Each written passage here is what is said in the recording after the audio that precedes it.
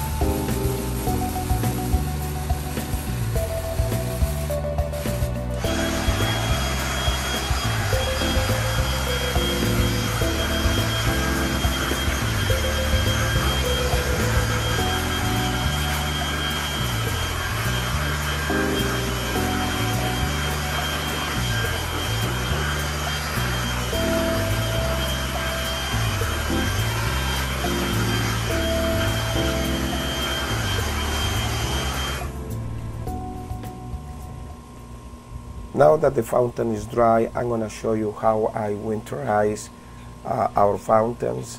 First, I'm going to cover all the tiers on burlap. After that, this is just for a demonstration. Usually I just put it in every single level. And now, since I don't have the proper cover for this fountain, and neither one of them, I use a grill cover, which is big enough for it. I put this cover on top of it, and it lasts for the whole winter with no problems. I had the fountain for 3 years now, and they survive all the winters.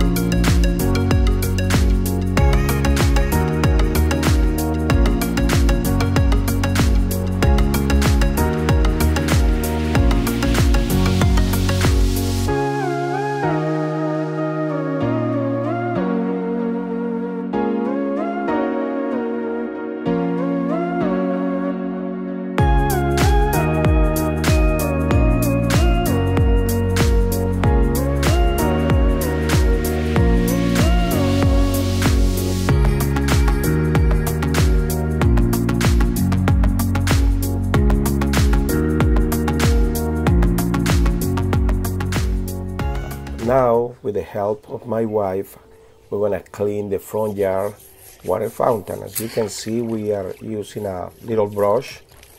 This seems to be a little dirtier, so we're gonna use again the Easy Clean Power Wash and the little brush.